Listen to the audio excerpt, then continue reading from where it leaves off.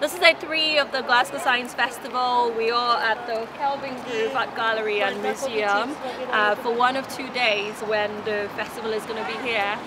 The theme for this year is innovation, and it's the 10th year anniversary of the festival. We were walking around here, taking a stroll on Walkton. It turned out to be a great opportunity for the kids especially to come and experience some of the things you have here.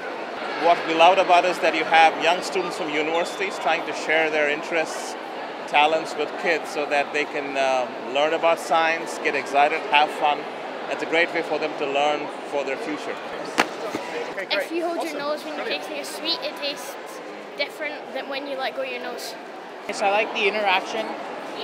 The interactive activities make it a lot of fun. I like that there's so many people willing to tell you about what, their stations. I find that pretty amazing.